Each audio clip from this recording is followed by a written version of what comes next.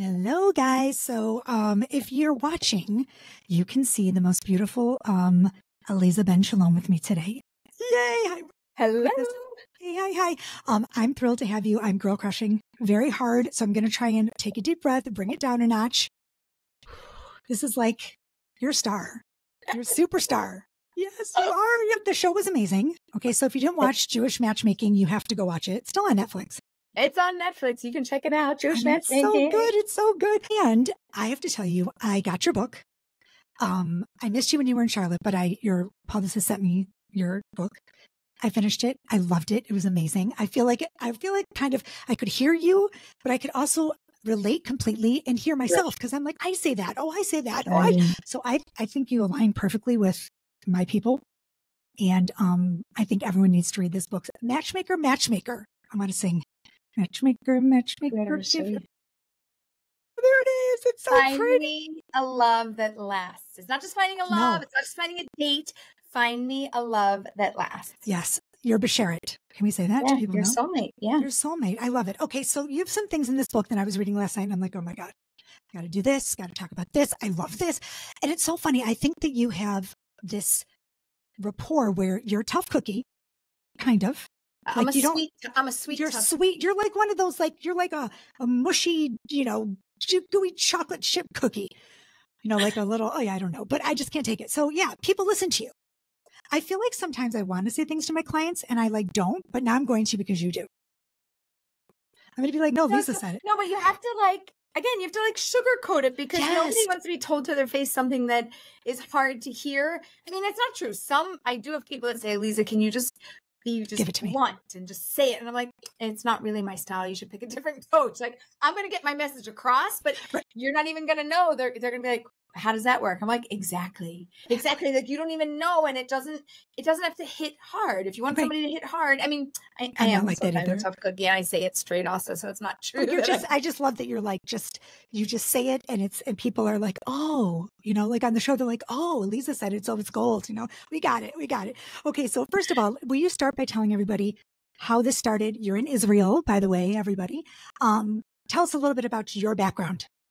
Okay. And then I'm going to ask you the tough questions. Yeah, the tough questions. I was born and raised in Philly and lived there my entire life until 3.5 years ago. I didn't know that.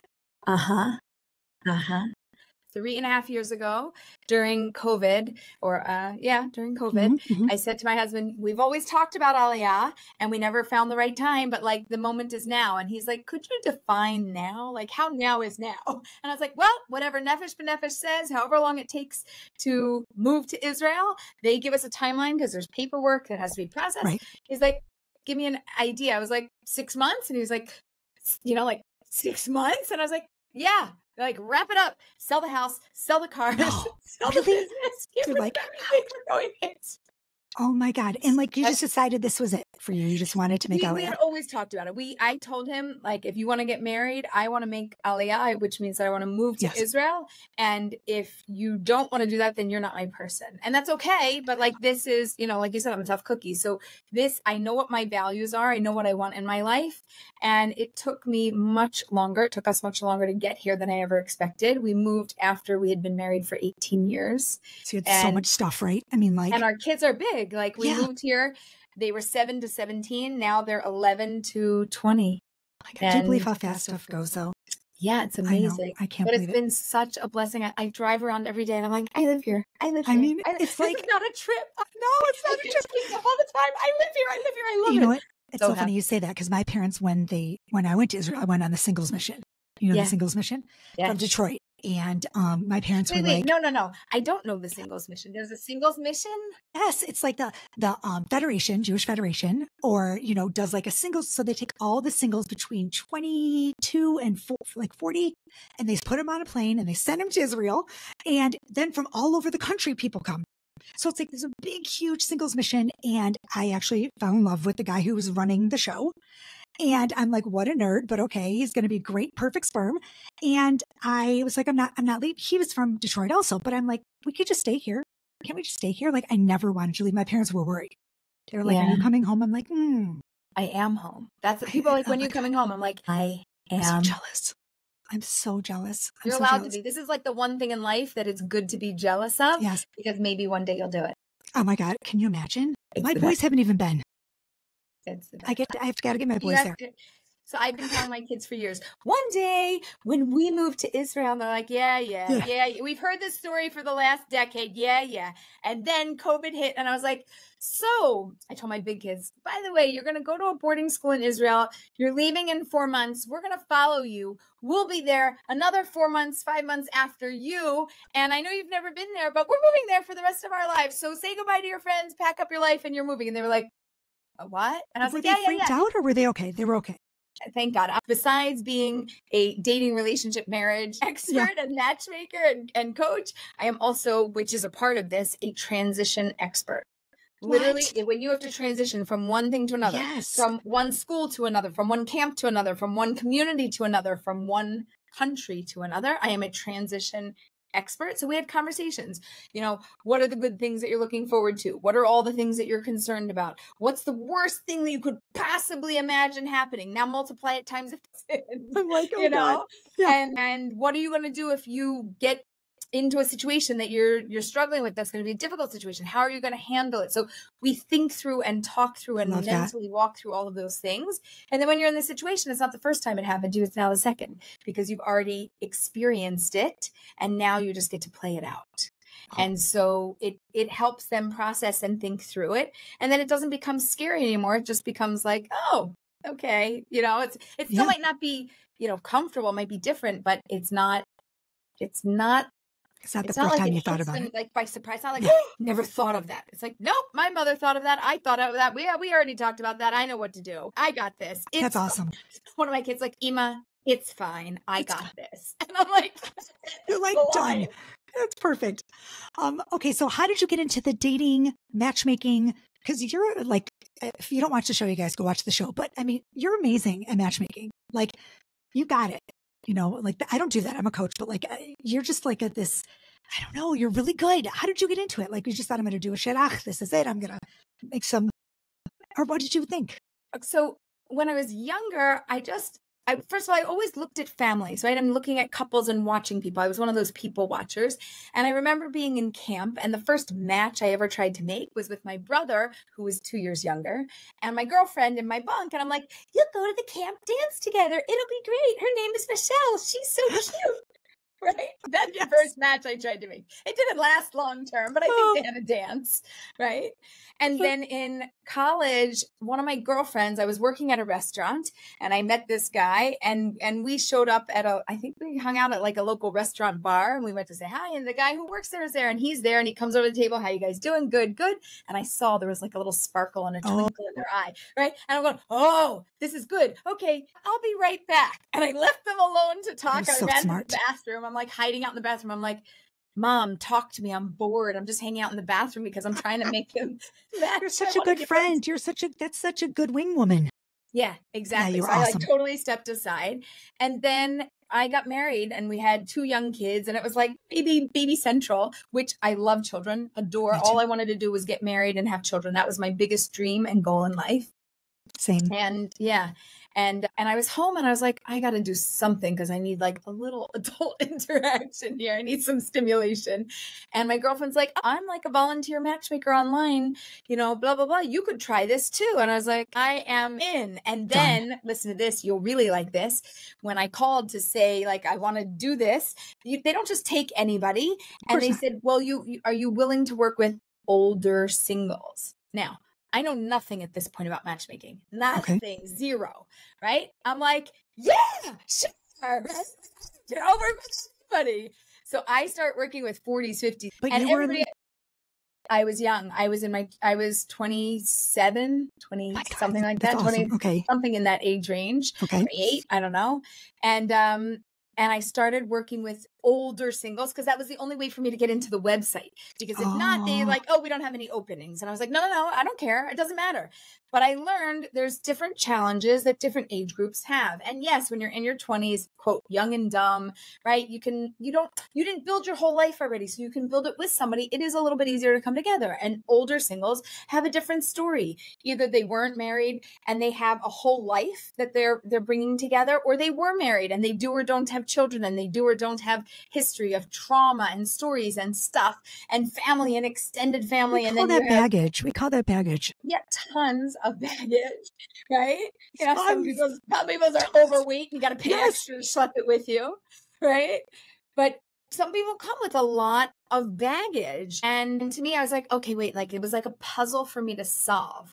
So, okay, we have to talk about prenups. We have to talk about like making sure that you feel safe and secure in a relationship, so that, you know, yours is yours, theirs is theirs, and yours is yours together. And we can make an ours kind of thing exist, and how to get creative about how to do things so that you didn't end up in a really uncomfortable position, but you ended up in a really healthy and a really beautiful position. I love it. I love it. Okay, so can I get into your book? Yeah. You want to show it again? You want to show the book again? Oh my God, I'm so excited for you. There's nothing better than a book baby. This is your second book baby. So I self-published 2 books. Balloons. I don't know what's going on here. Every time you when you do a different thing on Zoom. So I self-published 2 books, and this is my first real book, I'll call it, by a publisher, Union Square. And awesome. I'm so excited because I'll tell you what I love about it, and then ask me anything you want. Okay. But it's nonfiction, right? Because it's all about dating and relationships and tips and things. It talks about my clients and stories. I like that part that it talks about your clients. But it reads like a fiction, because the stories, like you get the details, and it's almost like you're reading like everybody's individual, like each chapter has its own story about the people and what's happening. You're like, what happened to them? What happened to it? But it takes you through it. I love that.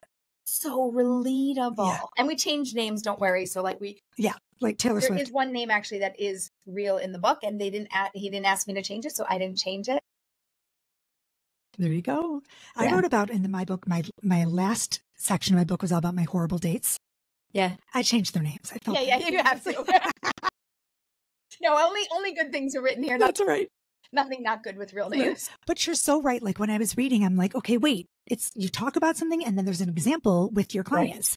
Right. So you actually understand, because you're right. It's like a romance, like a romance novel. Which makes it so easy. It's like an enjoyable read. It's like a book you could take on the beach, but that you walk away with wisdom and nuggets. Your own life. It's not just fantasy and fun. There's purpose behind it, but it feels like fantasy and fun. Totally. And there's little nuggets. And then you do like the tips at the end of each chapter. Yes. Which I love too. Okay. So I'm going to ask you a couple questions. Can we get in? But how much do you want me to give away about the book? It's okay. You can give things away, because you're never going to experience it unless you read it. It's totally That's exactly right. Let's talk about, I have a couple things okay. The 5 date. Wait 5 dates to touch. Yeah. Uh-huh. I totally agree with you. Nobody ever agrees with me. I love you. But I'm too scared to tell my clients that. Okay. Now I'm going to. Okay. But this is the Aleeza sweet thing, right? Okay. Everybody's like, but Aleeza, how do I know if this is the one? How will I know? I really want to know. I want to know. I want to know that they know. How will we both know? And everybody gives an answer, and it goes like this. When you know, you'll know. Okay, can't stand that answer. Oh, I hate it. I'm not a fan of that answer. Okay, here's my answer. If you start dating and you do not touch, you choose to take on the Aleeza challenge, you do not touch for the first 5 dates. If somebody wants a date number 6, what do I know? You both like each other. That's exactly right. Enough to tolerate 5 dates with 0 physical touch, and you want to see each other a 6th time. Do you think people actually follow? Do they listen to you? Do they follow through? Because I know if I told a couple of my clients that, they'd be like, okay, Jen. And then they would be like stripping or something in the car. Some people can't do it, but then they're going to keep coming back to you and like, but I don't know what happened. I mean, he really liked me. And then we were together, like really together on like the 2nd date. And it was amazing and blah, blah. And then he dumped her, right? Yep. Because he was never going to keep her anyway. You're so right. It always happens. So some people can't hold back because either they can't or they don't want to or they're not interested to try. Fine. but I've had Jewish clients, non-Jewish people, anybody who's heard my advice, they've said, I asked my date, I said, like, I follow this, matchmaker dating relationship coach, Aleeza, and this is her advice. Like, you willing to try this? And guess what? They said yes. Yeah. And think about it. If they say no, do you really want to go out with them? Because why do you think they're in the relationship? What are they looking for? What are they looking for? I never thought of that. It's a test. It's a perfect test. But it's for both people. Yes. Again, like I said it in the show, I want people to touch hearts. That's the inside that I want to touch, not anything else. Like it's irrelevant information, the physical side of things. If there is no chemistry, if there's no values that exist between you, no banter in the conversation, let's just do the math, okay? How much of your life is spent physically in the bedroom, in bed together, and how much of your life is spent living your life together? Do the math. Okay. I'm not good at math, but I got you. Yeah. Like, hello. Okay. I mean, you need to know if you like the human being, how you feel with them. Good. You can work on that later. If you don't like the human being, I don't care how they feel. It means nothing. Now, you want to date, you want to have fun, just say I'm going out on a date to have fun, but don't tell me that you're looking for like a real relationship and then you don't actually try to get to know somebody, because you're not going to make it. Well, people do make decisions based on physical intimacy, but it's definitely the wrong thing to choose. Wrong. Like, absolutely. That's the icing on the cake. But if you don't like the cake, who cares? There's nothing to ice. So start with it. And wait a minute. In the observant religious community, right? We don't touch until after we get married. We get married and then it's like, okay, literally physically holding a hand happens after the marriage. So I'm pretty reasonable, right? I'm not saying you should follow that, because I'm not saying everybody can do that. That's not a set of rules that I think everybody can abide by. But I'm saying, let's do it for 5 days. Because look, one date, doing it for one date, it's not enough, right? I agree. 3 dates. Is 3 dates enough? Nah, somebody might hang in there just to like get something out of it. 5 dates, nobody's paying for and tolerating 5 dates unless they like you. I 100% agree. Like them. And absolutely. I know it's mutual. It's mutual. Yes. It's a win-win. So everybody who follows this, like it works. And if you don't follow this, good luck. Bye-bye. Have fun. Yeah. And like, you have to be intentional. Like you have to be intentional about your dating, right? And you're right. 5 dates. That makes sense to me. I say 3, I say whatever, I say never the first. And people are like, oh, what do you mean? I know so-and-so from X, Y, or Z, and they're married 25 years and they had sex on the first. I'm like, okay, you know what? That's one person. Listen, you're going to always have stories like that, but you're going to have 98 or 99% fails compared to every 1% that actually works like that. So it's nice that that's a story, and it could be your story, but it's not a recipe for success. And if you're going to date 100 people, I'm going to give you a method that's going to rule them out faster. Because usually, listen, play the game again. Like date 1, okay, good enough to go on a date 2. Date 2, ooh, okay, intrigued. Date 3, maybe it's a fail. Date 4, okay, now we're still going south. It's a fail. Good, great, now we're done. Like if you don't want to, right? If you're done, you don't want to keep dating, so stop. And if you do, you could go out again. But how many memories do you want in your brain when you're with your person? How many? Because all of those things come with you, and you know what they are? They're not memories. They're called trauma. Why is it trauma? Because they don't match up to what you have. So either what you have is not good enough and never will be, because you have it compared to all of your memories, which, by the way, our memory increases in terms of like it volumizes the memory. So anything that was good was like amazing later on. And the more time that passes, the more amazing it is. And we're comparing that to our now person. Is that really healthy for your long-term relationship? So I'm not looking to only help people to get married and to build healthy relationships, but I'm looking to help keep that relationship going for a whole lifetime. Absolutely. And listen, anybody who's hearing this advice now is like, I want to do that, but like, oh my gosh, I've been with X number of people. Am I broken? You got stuff to work on. Make sure that you work on forgetting. Yes. Keep the skeletons in the closet. We don't need a body count. Hello. No one needs to tell that, but is that crap? Oh my gosh. Okay, so this goes right into my next thing. Date them till you hate them. Date them, girl. I was dying. I'm like, this is, when I saw it on the show, I was like, it's amazing. But then I read it and I was like, date them till you hate them. That's awesome. I think it's amazing. I'm all for it. So talk about that for a minute. Where'd you get that? Okay, so I don't really believe in hating anybody. I'm all about love. I'm literally about the opposite. But the definition of date them till you hate them is, if you don't hate them, date them. right? If you don't hate them, you should continue to go out with them because everybody has logic and it's flawed. Okay. The world logic about dating is, well, if it's not a wow, yes, I guess it's a no. And my logic is if it's not a no, if it's not a hate them, if it's not, you're not for me, then it's just a yes for another date. You should be anywhere between neutral, neutral minus, neutral plus through like, ooh, ah. And the more wow you are and the more excited you are, the less excited I am. Me too. I'm the same way. Often those wows, it's like fireworks dead, fireworks dead. So I love neutral, neutral minus, neutral plus. I am all about neutral because we'll see if they'll become a plus or they'll become a minus in 5 dates. And it'll be very easy. It also doesn't waste people's time. Do you know that people come to me, they've been in relationships for 1, 2, 3, and 4 years, and they're still not sure if they, quote, like the person enough to continue with them. Mm-hmm. Oh my God, really? I could solve that in 5 dates. Yeah, in absolutely. 5 dates, I can figure that out. They couldn't figure it out in a couple years. And that concerns me. How can you not know? How have you not spent enough time together? Why have you not had those quality conversations?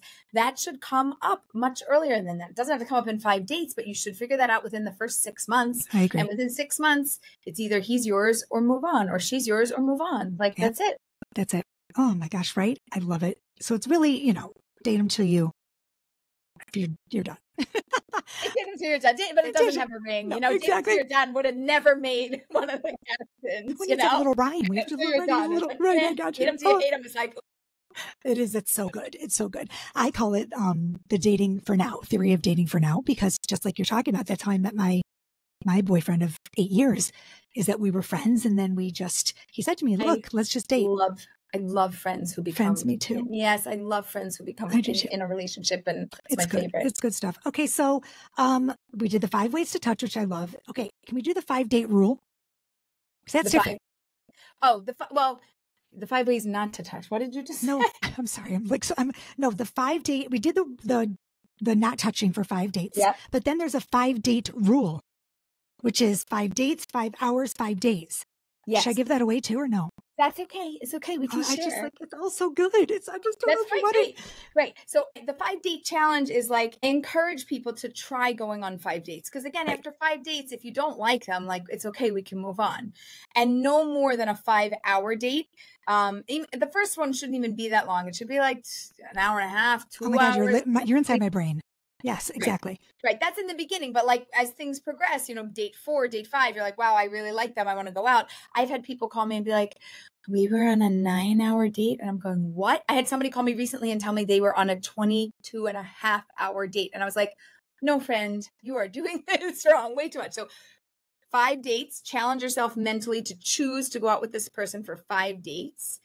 Do no more than 5 days between dates. You got to keep. That's important. That's important. Tell us that. Every other day, every 2 or 3 days, get a momentum going. So don't let 5 days lapse, and no more than 5 hours. I love that. So I have a question. So let's say that this is a big thing with my clients. They say to me, oh, I've been talking to him. We've been talking for like 3 months. So it's fine. 3 months. And I'm like, but have you met like in real life? And they're like, oh, no, but it's fine. I'm like, wait a minute. Wait just a minute. So 3 months is gone. You've wasted 3 months of your time. You haven't even met the person. Correct. Does that happen? Yes, often. Yeah. And I have all my Aleeza things. Like I like that people meet within the first 2 weeks. If we have to stretch it, 3 weeks, 4 weeks makes me uncomfortable. And unless there's a pandemic, I don't want 6 weeks going by. It's ridiculous. Yeah. Because I've had it DOA, dead on arrival. I've had people talk on the phone. They're like, quote, in love, ready to take. Did you have this? I had it. I saw it with my own eyes in my own house because they came and they met me and we talked, they went out, and he shows up and he's like a deer in headlights, and he was like spaced out even. And I was like, are you disappointed? Does she not look the way you want? Like, what's going on? Like, I'm trying to take him aside. Like, what's happening? And he's like, no, I'm fine. And I'm going, no, that's not fine. I don't know what you think fine is, but that is not the face of fine. And she was, and I was like, Aleeza, we are not, and they had only been talking. That wasn't actually a super long time. It was a couple weeks, but still, but it was like enough. There was so much disappointment. Like what happened to the person that I knew on the other end of the line before we met? Where did they go? So I like to confirm in person. I don't mind that you go back to virtual as long as every 2 to 3 weeks you confirm in person that you still like each other and you're not embarrassed to be out with them at a restaurant. You know, you're comfortable that if at the right time you introduce them to family and friends, like down the road, like there has to be something real there. Absolutely. So I love that. So 5 dates, 5 hours, no longer than 5 days in between. Right. Oh my God. No longer than 5 hours. Don't really aim for 5 hours. I mean, I have clients that are like, oh, I slept over. I'm like, okay, this is just, no. I mean, no. Okay. This is a quote that you have in your book that I love. It was one of my most favorite quotes. You were talking about not finding someone attractive, like this guy who walked in, or you were like, do you not think she's pretty? Do you not think she's whatever? And I think that's a big thing for a lot of I don't know why my male daters are like, well, she's not really my type and da-da-da. But you said something, her looks aren't, you said, her looks aren't going to change. And then you said, no, but the way you look at her will. Yes. So I loved it. Such a line. Such a line. So I had a client once say to me, Aleeza, I don't want to keep dating. I said, okay, why? He said, because when I first met her, I didn't instantly think that she was attractive. And I know that if I keep going out with her, I will. Okay. He was that self-aware that he knew that that would happen. And he says, and I don't want to come to like her because I wasn't instantly attracted. I said, well, how do we know that your instant attraction is valid? If you're going to come to like her, then maybe what you saw in an instant was just a glimpse, and maybe that wasn't even a good view. So this also kind of goes back to dating somebody for 5 dates, right? When I've met you, first of all, when I see a photo, I make a judgment. In a split second, I make a judgment, right? No, not my person. How do you know? Their glasses. I know, right? It's the crooked smile. Their face was not symmetrical. The piece of jewelry, the belt, something. Literally, there's something. I know. I just know. Okay. Then fine. If you get them on a date, great. They walk in, boom. I've made another judgment immediately. And in my head, I've already said yes or no. Right now, how much time do you have under your belt? Hardly a thing. Right? After one date, what do you have? 2 hours, 3 hours of information? Okay. But after 2 dates, 3 days, 5 days, how many hours of information do you have? How much more valid is the information you have? It's like you're looking at a piece of the puzzle and not the whole thing. And you're like, you've got one piece and you're going, I don't like it. I don't like it. You're like, but you don't know what it looks like. No, I know. Really? Because you spoke to them for 10 hours, 20 hours. You asked them, who do they want to be when they grow up? Where do they want to live? What kind of family do they want to have? What are their dreams and aspirations? Do you really know who they are? No. Like it's the vibe, the type, this, that. No. Give it a chance. Give it a chance. Absolutely. If it's not a no, it's a yes for another date. That's it. If it's a hard no, because I'm never going to want to wake up looking at your face and it's going to pain me my whole life. Okay, that's a no. But if it's like I wish you were different than you are, but it's not a hard no. It's just not what I thought I was going to end up with. Then you probably should go out because you might have, I don't want to spoil anything else, but HQH, you might have a high quality human. It's another chapter in the book. When you miss it, I'm just telling you, they don't come around so often. And they are just magnificent people to marry and magnificent people to be in a relationship with. And it's so sad to me that people don't give themselves enough of a chance. Do you think it's their self-sabotaging? Sometimes, yes. Yeah, I feel like that too. I feel like they're saying something that they don't like about this person. I mean, well, it's just because they're not ready to date. It could be that they're not ready. It could be that there's fear, commitment, PTSD from previous relationships. There's trauma from families. They grew up with this. They can't even imagine getting married. Or if you come from an amazing family, I'm never going to live up to that. How am I going to live up to that? Or I like them. I could probably be okay with them, but how am I going to bring them home? Because my family is going to judge them more harshly. And I don't think that they're going to accept them. So there's so many layers of thinking and there's so many stories running around in people's heads. They don't even know, they can't, you got to pick it all apart so that you're actually clear about what's stopping you from moving ahead. If it's not for you, it's not for you, but it might be. So you shouldn't necessarily, throw something away. Okay. So on the show, I remember, tell me if I'm wrong. Did you not show the pictures of the people first? Sometimes. Sometimes I did. And sometimes I'm like, want to try a blind date? How much, not that you trust me, because I don't want about trust, but are you open to a different kind of dating experience? Right. Oh my God. The whole thing was just so good. It was a great show. The book is great. You're great. Your vibe is great. Everything about you. I have such a girl crush on you. I can't even tell you. I just love that you were here. This is like I just can't even speak. I'm like speechless, which never happens. But I wanted to thank you so much because I think that you are just invaluable. Everything, your little nuggets of whatever. Thank you. Thank you for being here. Okay, so tell everybody the book comes out in December. Yes, and it's on pre-sale now. Pre-sale now. So we're going to put the pre-sale link in the show notes. We're going to hype it up because I want everyone to get this book. It was fantastic. You need it. Two people need it. You as a single person need it for you. And if you're in a relationship and you're happy and healthy, but you want to help somebody else, read it. You'll know all of my tips. It's like a download of my brain. And you're like, oh, I could do that. And I could help somebody in that way. Oh, I never thought of that. That's great. It helps them to be somebody else's matchmaker. No, but they should find you. The whole world should play matchmaker. It's it's the most fun thing. I love it. I love it. And when it works.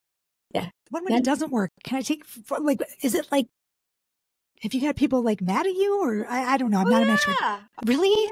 Yeah. You're either loved or hated in this business. You are either their savior or Satan. You're just one of those two. At least you know that going in. Yeah. You're either win or lose. There's mostly not an in-between.